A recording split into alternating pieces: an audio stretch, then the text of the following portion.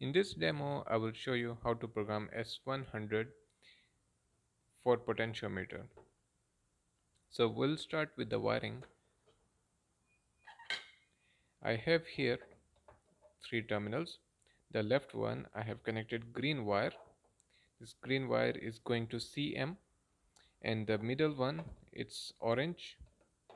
So orange is connected to V1, and the last on the right side, white green, this is connected to VR. So now we are done with the connection. Just we'll press up, ACC, DEC, DRU, and then we'll go to FRQ. In FRQ, press enter and make it 2